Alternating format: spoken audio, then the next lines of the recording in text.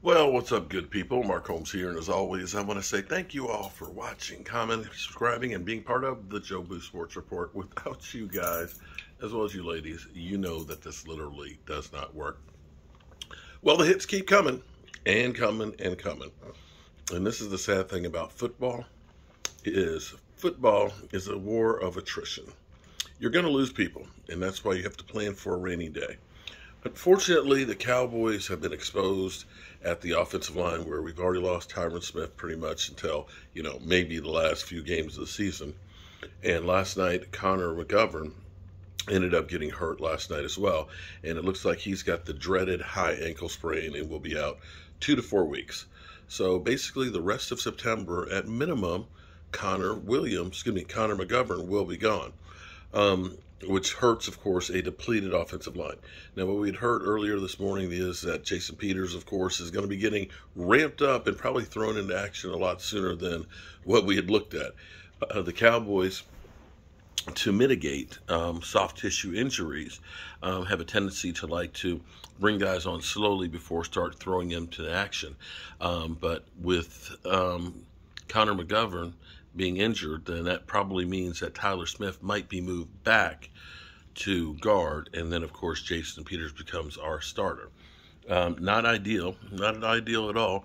And the jokes that people made about Jason Peters, being the starter, well, Tyler Smith did not play bad, but the hit that ended up getting Dak Prescott came from Tyler Smith's guy.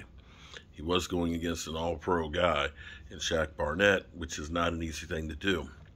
So we've got that.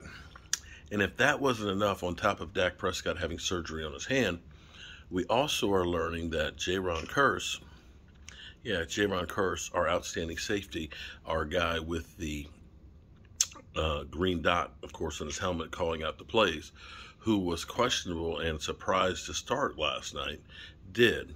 And he has a strained MCL in his knee. So he is looking at 2 to 4 weeks of being out.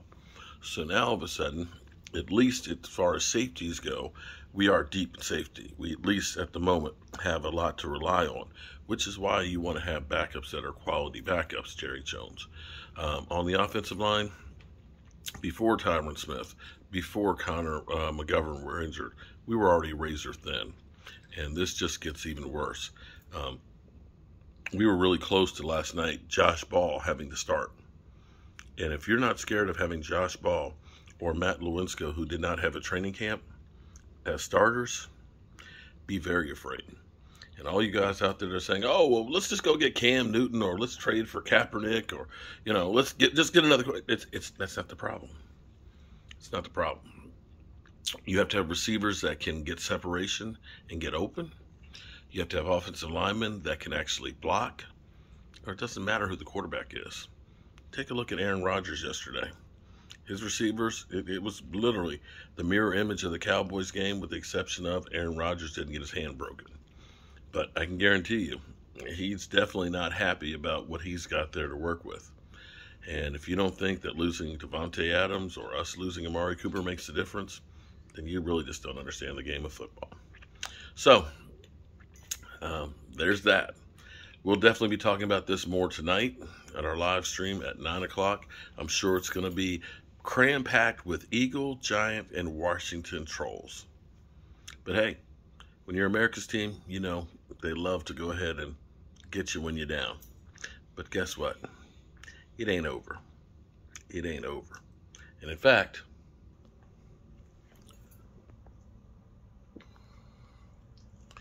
be a coffee bean. Be a coffee bean. And I'll have more on being a coffee bean later. Yeah. We'll talk about the coffee bean tonight. I'm Mark Holmes, and well, it's freaking Monday.